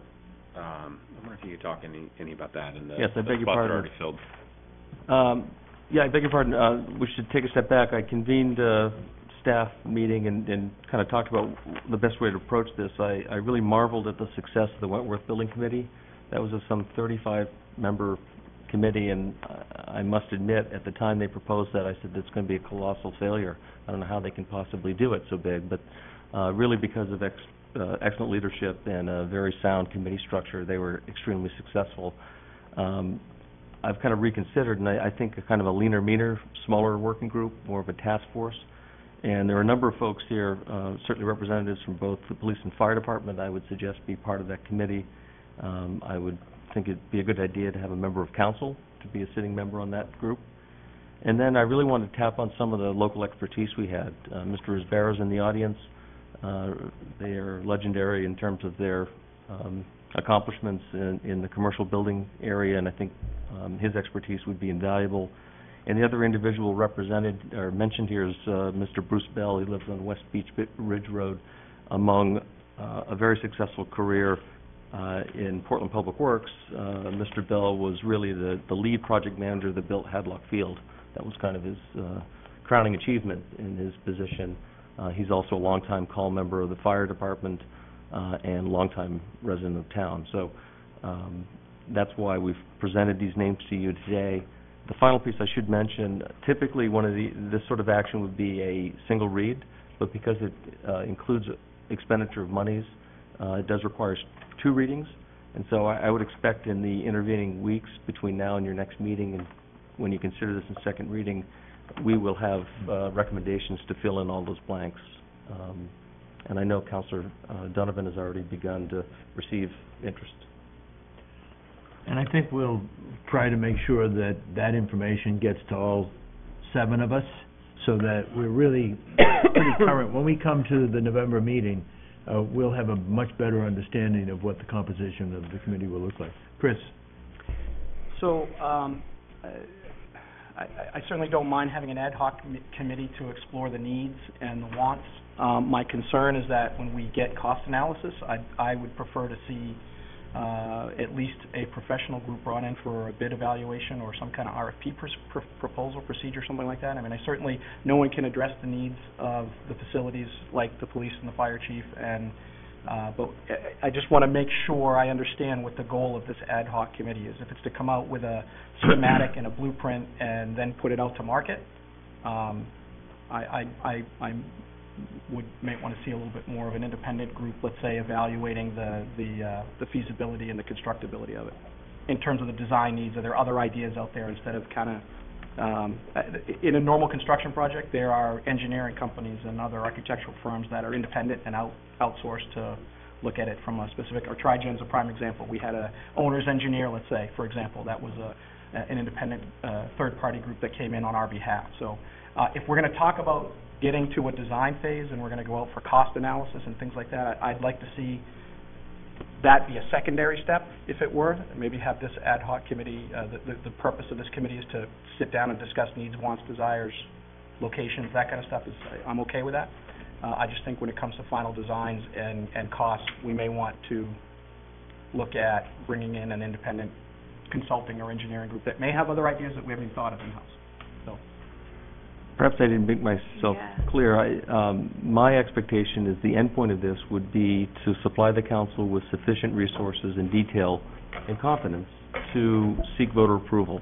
And I believe what I've laid out here will provide you with that level of detail. As a technical or practical matter, when I talk about engaging qualified consultants, there would be a competitive open process. We'd go through a selection process. I've not identified who those would be. We would look to match up, select those consultants that meet our needs the best. I don't expect to have full-blown architectural plans at the end of this. That would be something I think we would engage after the fact, that we had confidence the project had voter approval and it was definite at that point. Councilor Hayes? Yeah, I guess before we talk about this specifically, I guess my question is, and this is kind of a new, we really haven't talked much about this proposal. I just kind of, it's come, but I know in the Finance Committee there's been a lot of conversation around, we did do the needs assessment for the municipality side, and we identified 48 million or so of needs going forward. We also, though, haven't gotten any answer for what are the needs of the school side, because there's been some conversations that there could be an equal sum of money that they are saying they need for that. And the Finance Committee, we've had a lot of conversation about, okay, we have an existing level of debt. How do we take a look in prioritizing how we fit these capital projects into the process? So I'm just curious how this has is gaining traction, because a lot of times once you start a process, it's kind of self-fulfilling. So I'm concerned about, we don't know what the needs of the school side are, so how can we prioritize which one of these projects we're going to start staffing and funding to come to conclusion? And I thought we were on a different pathway to have kind of a strategic plan to get there. So I'm just kind of surprised that this is now being brought forward as the one that we're going to start. So I'd just like to get a little background on why this and how are we going to address the school side and some of the other things that we know are still out there but we don't have any details for. Well, we've been waiting for over a year for the school to provide that information. I've told just today that actually they have some of those details. I've not seen them yet. I think that's something the school board's going to be addressing in December. But frankly, this need was documented 10 years ago, and I guess I am somewhat aware that there's no immediate pressing need of the school. I don't want to speak on their behalf, but They are certainly well aware. I've shared with them our long-range facility plan. They're well aware of that. I'm not looking at pushing anyone out of the way, but my job is to advance when I think we need to address town needs. And I think we did hear George say that they had gone through an analysis that concluded last spring, and that there was nothing that they were going to push forward in the near term, in the next 5 years. I sat at a meeting at which I heard him speak in those terms. So, and we were teeing up library, municipality, schools, all winter and spring long, to get a sense of where were the priorities. And so the school is as conscious as can be that this is going forward, and that they have chosen through their own good judgment, their best judgment, that they're not advancing it on any schedule that they wish to have us take into account with the public safety building. Councillor St. Clair. Maybe I'm the lone wolf here, but this has been talked about. I talked to the chief about this when I first started 6 years ago. I took a tour my very first week after being elected to the council of their building, and I was mortified for them. And it's not just a aesthetic issue, it's a safety issue. I mean, there's safety issues in that facility. And heaven forbid something happens to one of our officers or somebody that we've arrested because there's an issue with the building. I for one am thrilled to see this on the agenda finally. I was surprised to see it. I didn't know it was coming at this point, but that being said, I'm happy to see it. I think it's a need that is desperately needs to be addressed and taken care of. We have a duty to make sure that our officers are well protected, that they are in a building that is clean. I mean, I know this is a very small example, but the chief of police has a drain pipe. A drain pipe going into a trash can through his window. I mean, this is Scarborough. I mean, I understand that to some people they're like, okay, that's not a big deal. And in the grand scheme of things, maybe that's not the biggest deal. That's one tiny problem that they're having in that building. And you could come up with sheet upon sheet upon sheet of issues that are happening in that building. This town is growing, and we have to meet that need.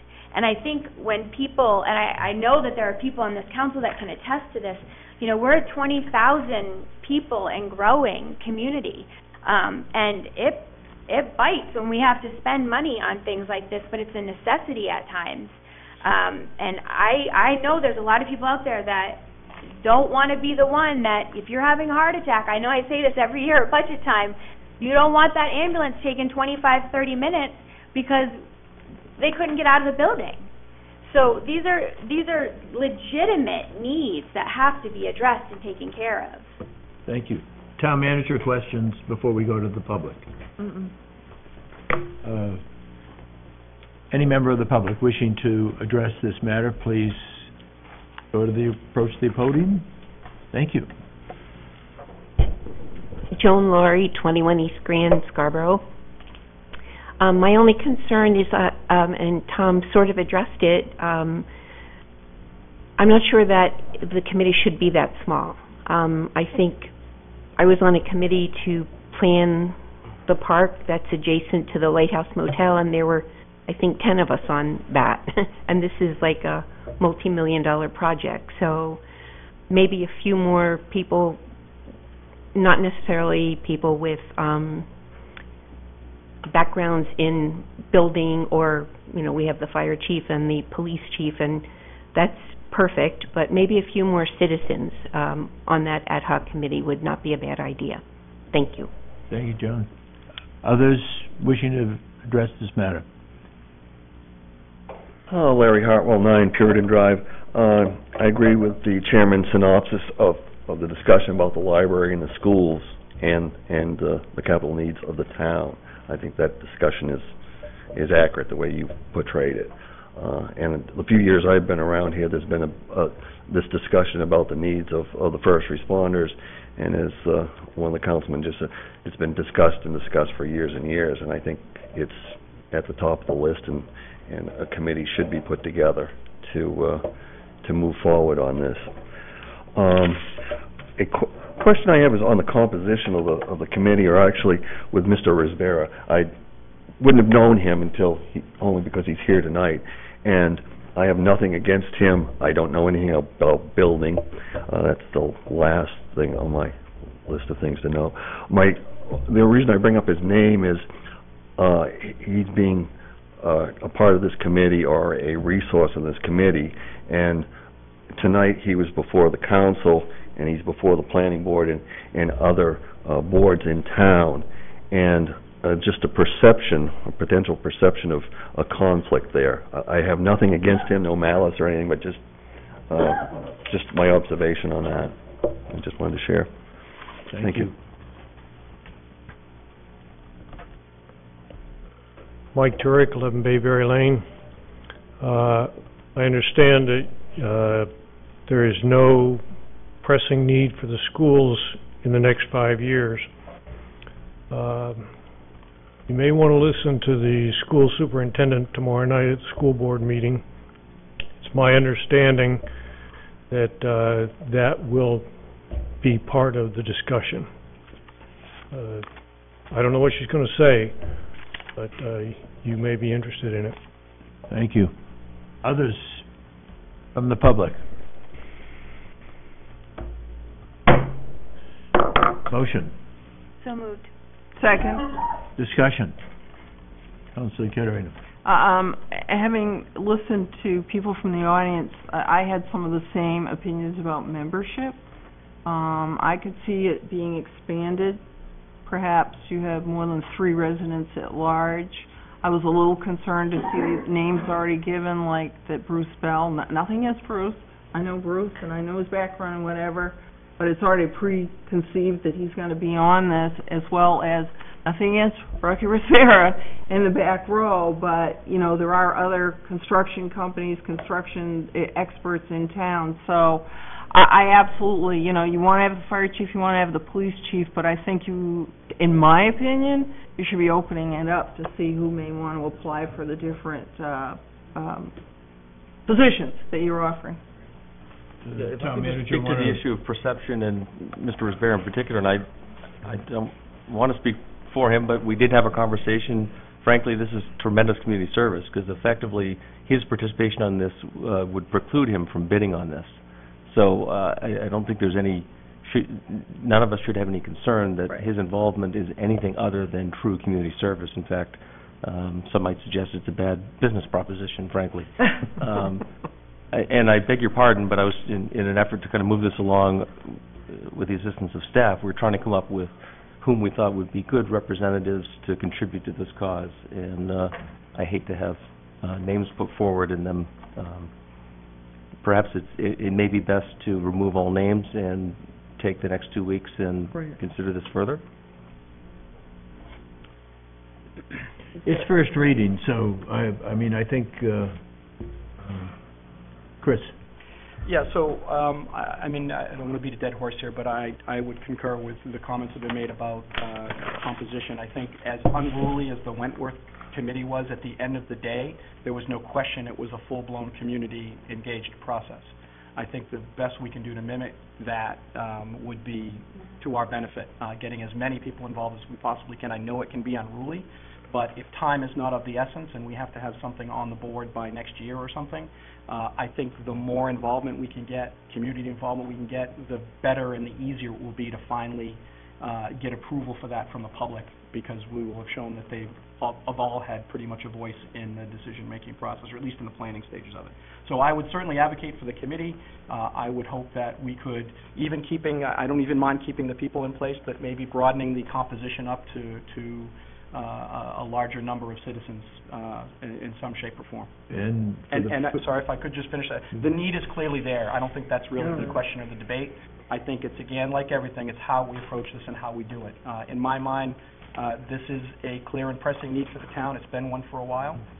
When it comes to establishing the priorities as we talked about, this is right up there, for sure. And I think this discussion gives all the town council members the opportunity to consider where is the sweet spot for size. Right. I don't think we need to decide that tonight, but that I think input to the town manager, he and I will talk, I speak with each member individually in the interim period, and we'll get further input. We'll see if we can establish something of a consensus around what it should look like.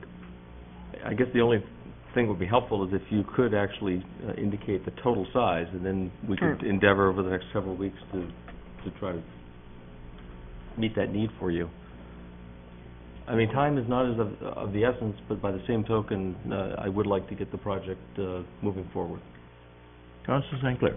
I agree that maybe we could add maybe a couple more community members. Yeah. I would just caution you on the size of this. This is just the initial committee looking at this. This isn't like full-blown planning committee.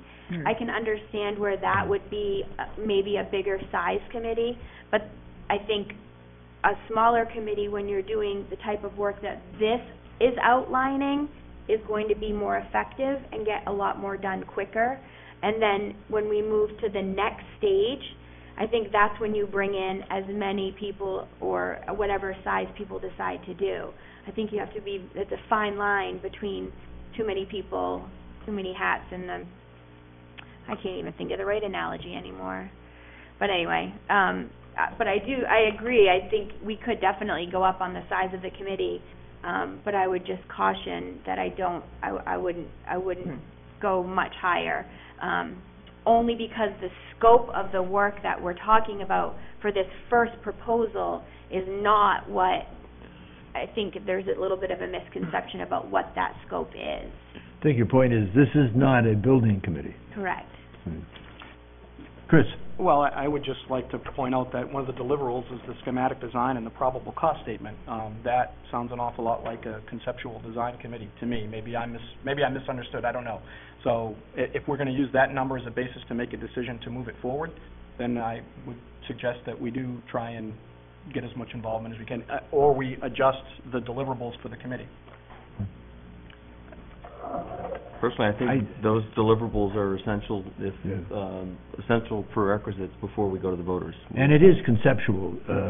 This is not a building committee where we've got an architect and we're getting down to construction plans. There's a difference. Other comments? Peter. I guess I'd simply, I'd support this on a first read, but I would love, as I think suggested from the audience, we do have a new superintendent in place now.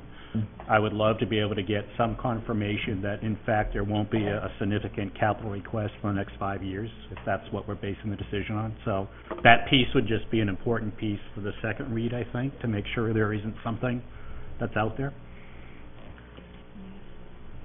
So if that's possible, I'll certainly check in and report back on that piece.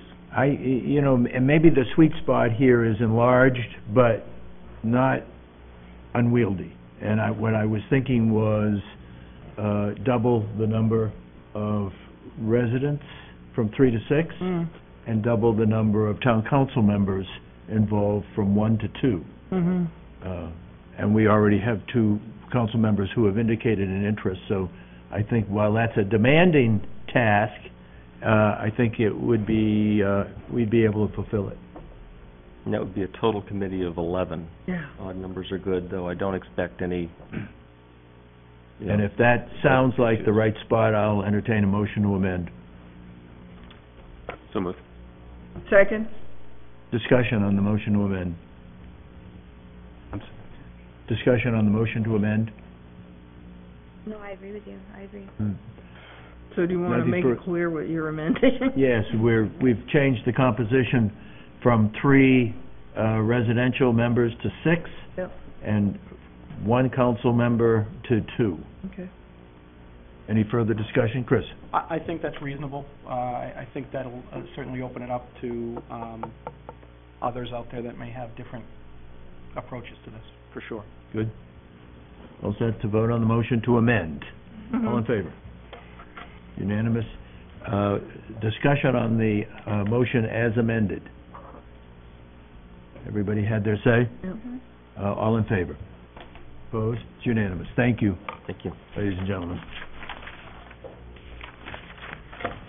Non-action items, none. Standing and special committee reports and liaison reports. Will, start down there with you. Sure.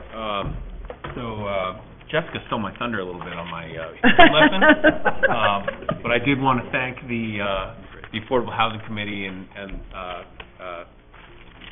our chair, Craig Ferguson. Oh, what did I say? Affordable. Said affordable. Oh, my goodness gracious. Historic Preservation Implementation. You know where My apologies. Thank you. Long night. The cleanup at the King Memorial and Gravesite was fantastic. The pictures are great. I haven't been down yet to check it out, but I'm definitely going to take my kids down. There's a really nice plaque there. It's a really nice hill. I think I'm gonna embellish with a little bit of my own history lesson. It's interesting. What I found interesting was that Richard King was not terribly popular at the time. When the Stamp Act was imposed in 1765, his neighbors burned down his barn. Yeah. But his something's never changed. Tradition's alive and well. Yeah, exactly. Something's never changed. Patriots will do that. But his children, so he was from away, but his children were all born in Scarborough. He had a total of 10 children, and the three notables are the ones that Jessica mentioned, and we should be proud of all of the sons of Scarborough.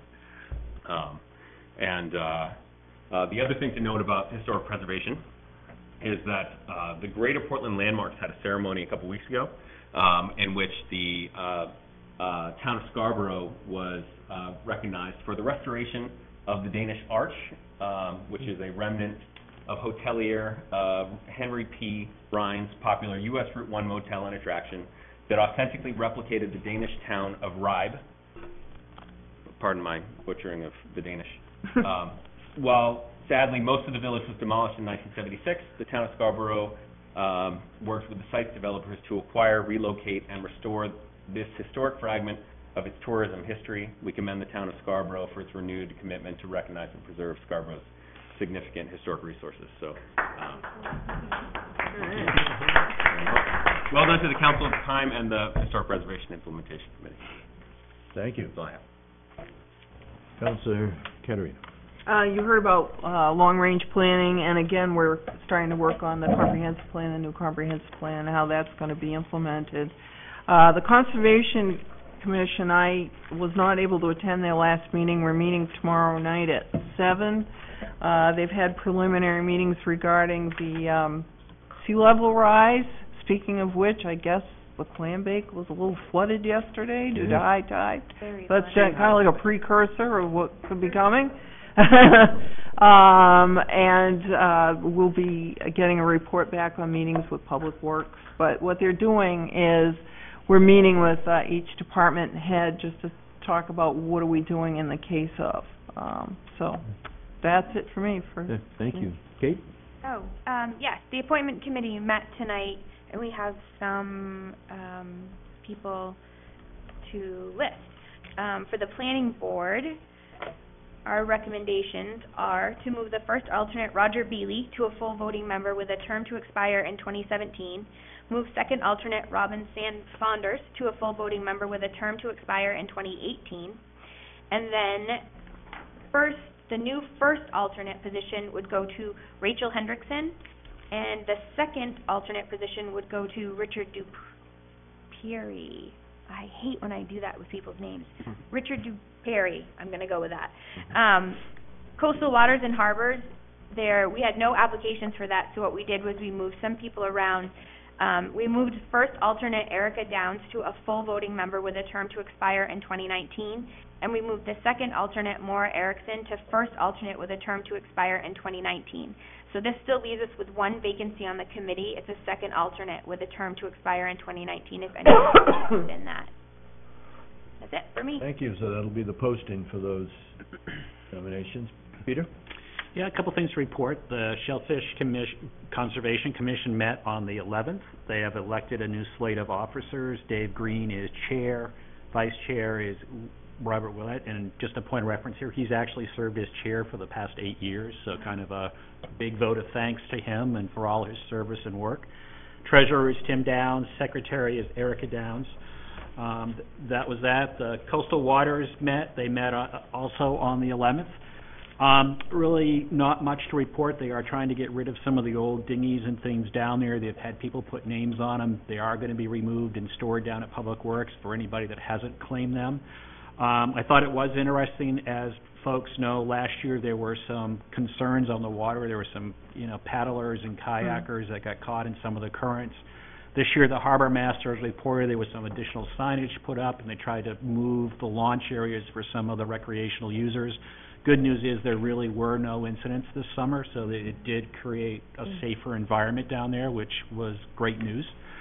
And then the third thing that did meet was the senior committee just met on the 18th. And again, just kind of folks may not be aware, I just thought I'd kind of let folks know, Martins Point, who is moving into town, who's building a big center right across from sort of where Maine has a center, but they've dedicated it to about a 2,500 square foot room that they're making available for a lot of community activities. So in particular, the seniors, they're starting to move a lot of things. They're going to do all their lunches there. There's kind of out to lunch crowd, 10 to 2 every Wednesday is going to be moved there. Tuesday and Friday will be senior drop-ins there. Monday night they're going to be moving bingos. So Martins Point's making a huge commitment to the community. So kind of thank you for that, and they're welcome to town. And I know the seniors are kind of appreciating that. I guess it's a great facility. There's a mini kitchen and some other things. Everything's included, chairs and all the things they need, TV systems and other stuff. So that's kind of it from my perspective. Councilor Chiesa. So, Energy Committee did not meet this morning in spite of my showing up at 7:30. Donuts were good, though. Yeah, you're welcome. So that was completely my error, of course. It usually is. So we will be meeting tomorrow. Same bad time, same munchkins, although those are probably gone. I'll have to replace those. But I believe Dan's going to come in and talk to the committee about the comprehensive plan, how we're going to structure it, and the role of the Energy Committee in helping to move that forward. From the school perspective, they met on October 6th.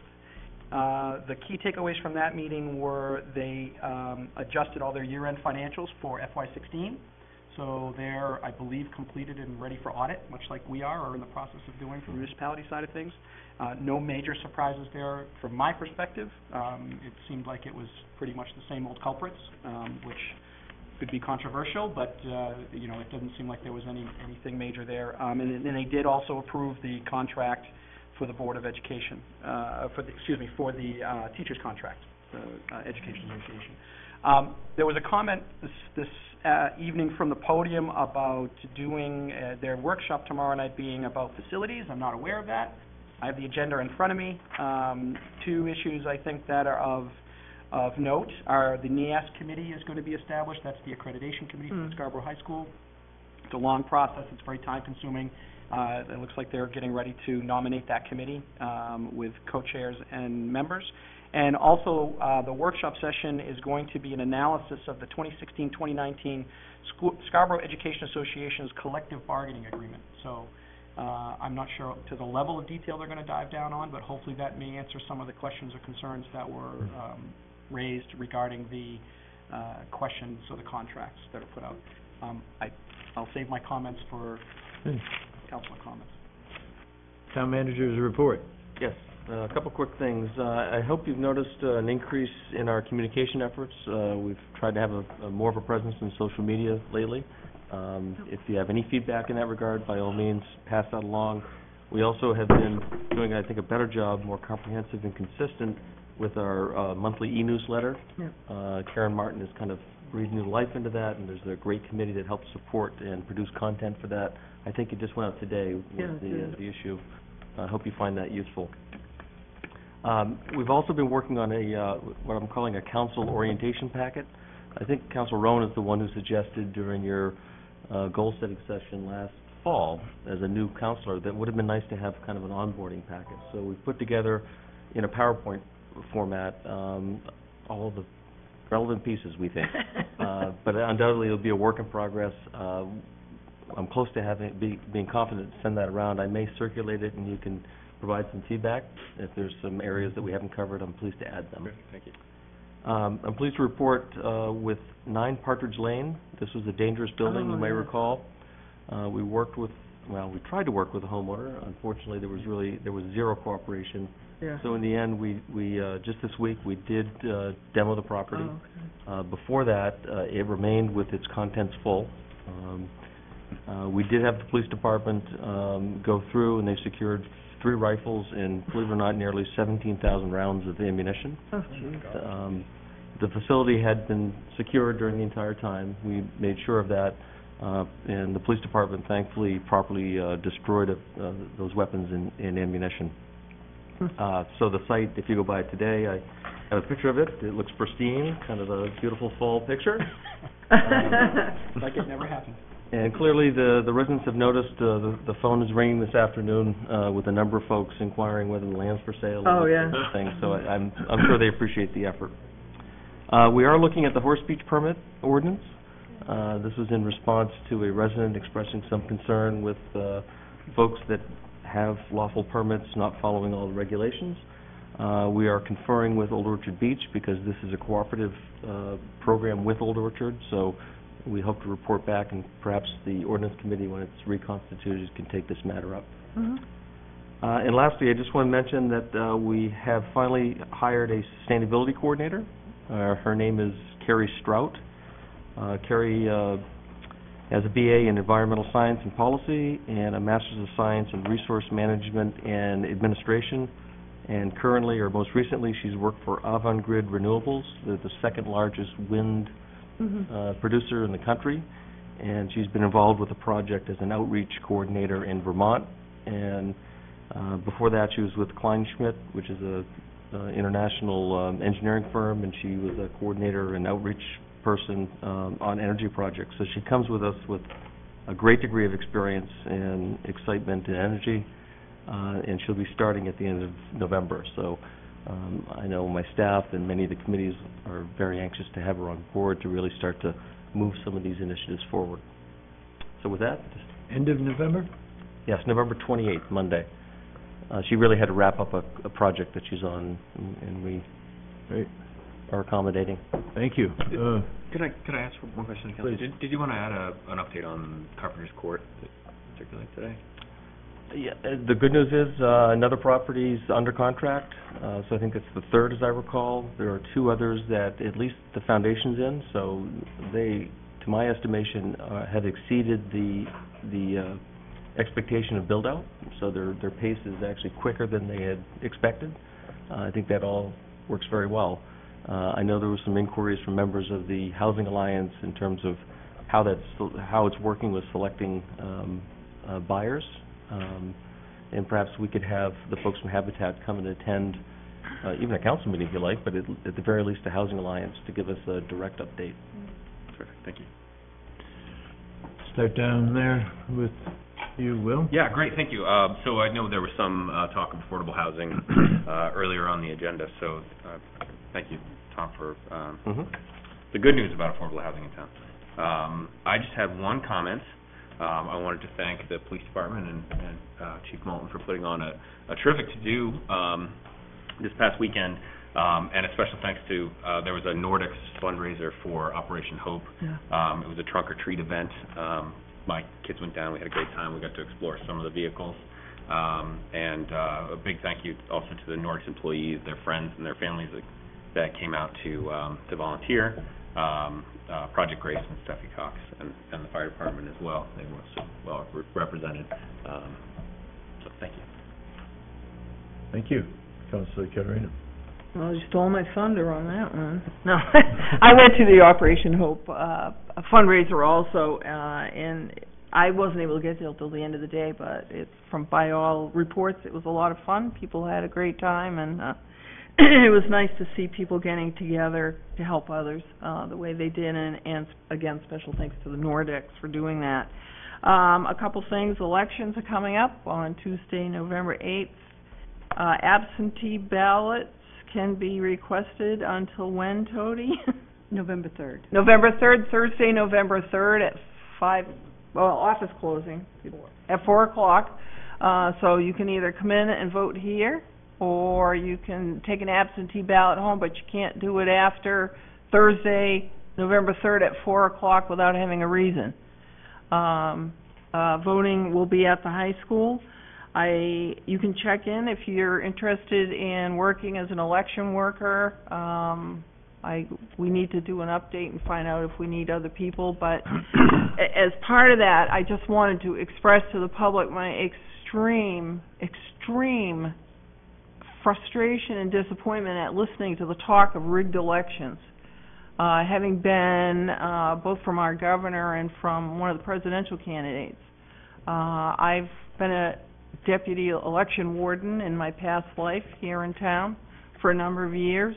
I've worked at elections my whole adult life as a volunteer or paid election worker, and it just irritates me and upsets me to no end that people would think that there's anything like rigged elections. There are so many safeguards in place. You have people from both political parties overseeing, the taking of ballots, the counting of ballots. There are all sorts of safeguards in place. So I just needed to say something about that. And if you know Tody, she's there from probably 1 in the morning of election day until the last ballot is packed and ready to go to Augusta. It's a long, hard day, and she and her crew do just a fabulous job. We have a reputation in the state, I don't know if you folks are aware, of probably having some of the best run elections in the whole state. And we also have one of the largest voter turnouts in the state. So come, vote. If you don't vote, don't complain. That's it. Thank you. Councilor St. Clair? I'm good. Good. Councilor Hayes?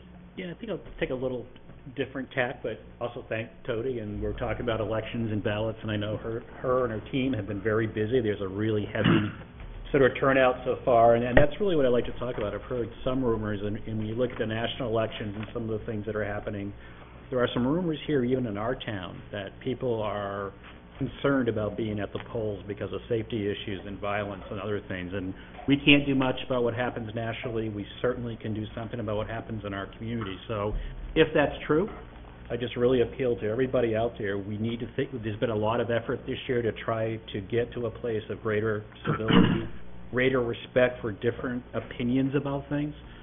But being able to vote safely is critical to our country, our way of government. So for all of us in our community, if people are feeling that way, I encourage everybody to think about how can we change that dynamic, because that's really, really, whether you're, whichever party you are, the fact that people are afraid maybe to come out and vote is just a real deep concern we all should have. Thank you. Councilor Kaza. So just a couple things I neglected to mention in committee reports, although I'm not a liaison. Jim Elkins had asked me to distribute these. You have packages in front of you for the Greater Portland Thrive 2020. That's the United Way effort. I believe Councilor Donovan, Councilor Katarina, and I were at the library, I think several months ago, when we kicked that off, kind of brainstorming session. This is the next phase of that. So Mr. Elkins asked me to share that with you. So just kind of an update kind of thing.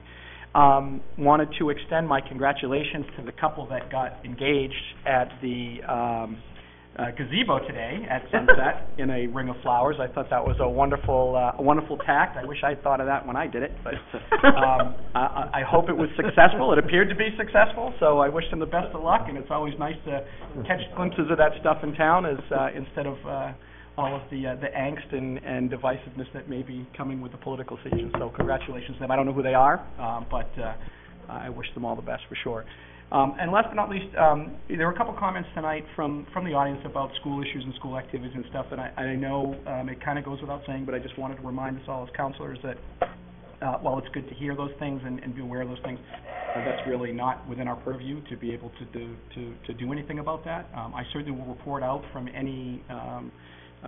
anything I've gleaned from tomorrow's workshop session on the contracts, but certainly if there are any questions or concerns from a council perspective, please either ask me as the liaison, or certainly the chairperson is very approachable, the school board chairperson, and I'm sure they would answer whatever questions we might have as well. So, and last but not least, I wanted to thank Chairman Donovan.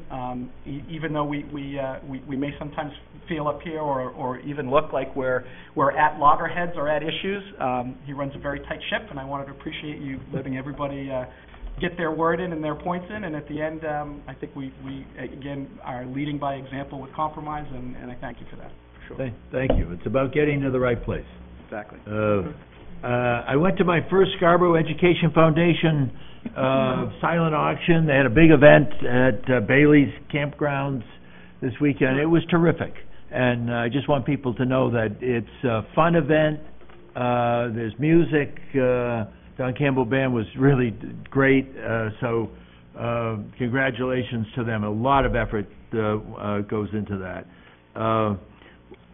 We did a fireworks survey some time ago. We've kept it open. It's now kind of petered out, but there was a fairly as large a response as we've ever gotten in a survey. So, and there was not an insignificant amount of concern expressed. So without trying to count the numbers, it seemed to me that it was time to have a listening session, a workshop, and an opportunity for the seven of us to all say what we're hearing from our neighbors and friends and whatnot. And I'm going to have that scheduled for November 17th. So we'll have at least one, maybe two new counselors at that time. So they'll obviously be invited to that round table discussion. The low-income senior property tax relief program had a deadline of Monday, and from getting a report from the assessor at Sturgis, Sue, the assistant assessor, it was an enormous success. Awesome. We had peaked in 2012 with 300 plus applications accepted. That had gone down to 107 as of last year. Just a dramatic loss of funding for people who had come to expect this sort of support from far back as 2007. This year it went up to 280 applicants were approved. And the report was, and I'll shout out to Craig Friedrich for making it simple, it worked. They were able to do it with a degree of simplicity that was fantastic. And even a couple of renters qualified. And this is 62 years of age, 10 years, and so it had the sort of flexibility that we were hoping it would. Craig and I are going to work on some amendments to bring those forward in the months ahead to see if we can make it even better. We're going to sit down with the assessor and the assistant assessor and try and understand that. But really, quite a terrific outcome. Last but not least, I was invited to the soft opening of O'Reilly's Cure. Very gracious offer. I went, saw some of the rest of you there, and a terrific start for what looks like a wonderful meeting place, greeting place, and I survived it. Being Irish, that's a surprise, but I did, and so welcome to town. And with that, I'll accept the motion to... Second. Thank you. All in favor? We are adjourned.